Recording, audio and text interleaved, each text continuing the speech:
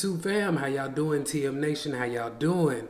It's your boy Tecmo here again, back with another review and unboxing. And today I have something a little bit different, something that I haven't reviewed and unboxed on the channel before, a car vacuum cleaner. Now I bought this for myself to try and keep my car a little bit cleaner. For those of you that don't know, I have a 4-year-old daughter, and taking her to school and picking her up, I have all kinds of crumbs in my car all the time, Pop-Tart wrappers and all kinds of stuff. So I got this to try and keep my car clean. And I bought it a couple weeks ago. It was actually a lightning deal. I got it a little bit cheaper than what you can get it for now. I paid 21 bucks for it. So what I'm gonna do in this video for you guys is we'll go over the specs, I'll unbox it for you, and then we'll try it out and see how it works. So stay tuned. Okay, so just going over the specs briefly, this is the Hikeren car vacuum cleaner. And right now it is on sale for $28.58.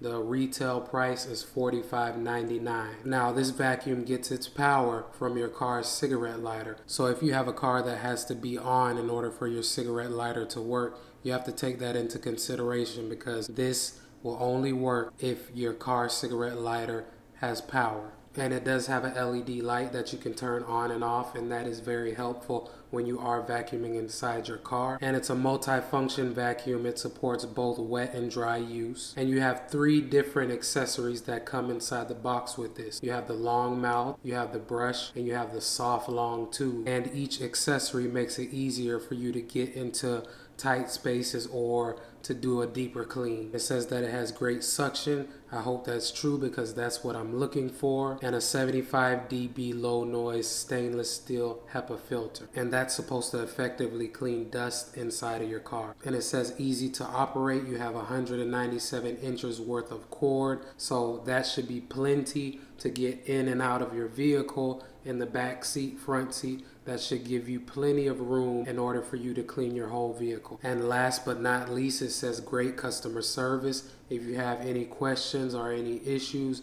give them a call, and if you are not satisfied, they will refund or replace your vacuum. And this is just a quick look at what we should have in the box: the dust cup, the stainless HEPA filter, the vacuum base with the plug attached. You get a carrying bag, a soft long tube, a brush mouth, and a long mouth. Alright, so now that we've gone over the specs, let's go ahead and unbox it so we can try it out. Stay tuned. Okay guys, so the packaging is nice. Everything comes packaged nicely. You have all of your accessories on top, including the soft long tube and the brush tool. Now everything else is towards the bottom of the box, including the vacuum itself, and it seems to be constructed very nicely. It is made out of plastic, but it doesn't feel like if you drop it a couple times, it's gonna completely break and be inoperable. And looking at the cord, it does seem like it's long enough to get the job done. And you have your user guide and your carrying case as well. You can zip up the carrying case, which is a nice feature.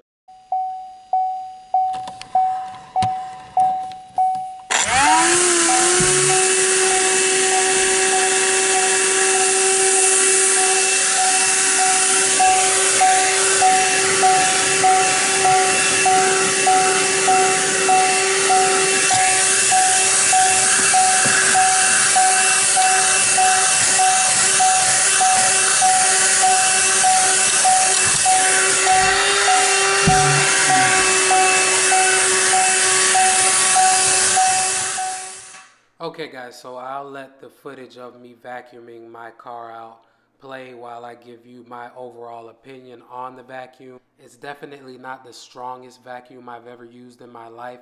It definitely could use a little bit more suction power, but all in all, it did get the job done eventually. I did have to go over some spots 3 and 4 times, so that can be a nuisance if you don't have patience. But again, this is 20-something dollars. When I bought it, it was $21. Currently it's 28 bucks. I bought a Black & Decker one a few years back that was 50-something dollars when I bought it, and it had comparable suction power to this one. So all in all, I do think it's a good value. If you can catch it on a lightning deal for 20 bucks, that'll be great.